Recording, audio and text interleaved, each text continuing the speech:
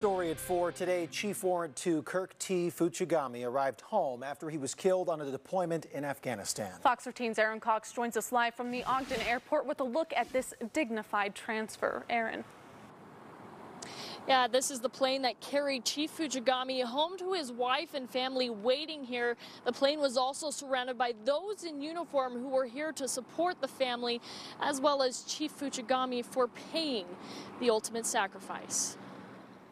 It's been a roller coaster of emotions.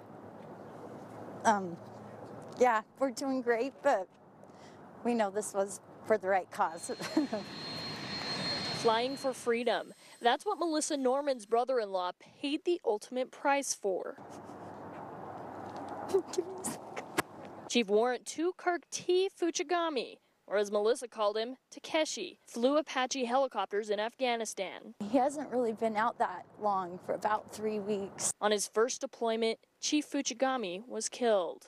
Takeshi is just one of those cheerful guys that when you saw him, you got a smile on your face. He was a pilot that trained with many of our pilots. Uniforms surround Chief Fuchigami, watching over his widow say goodbye.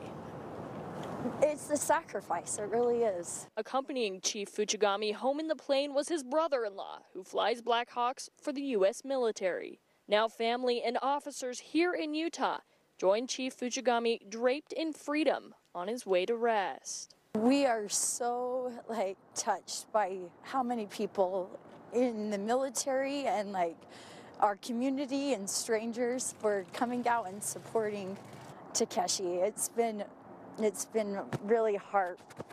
We're grateful. Thank you. Now home, Chief Fuchigami is in Brigham City, where his funeral will be held Monday afternoon. Live in Ogden, Aaron Cox, Fox 13 News.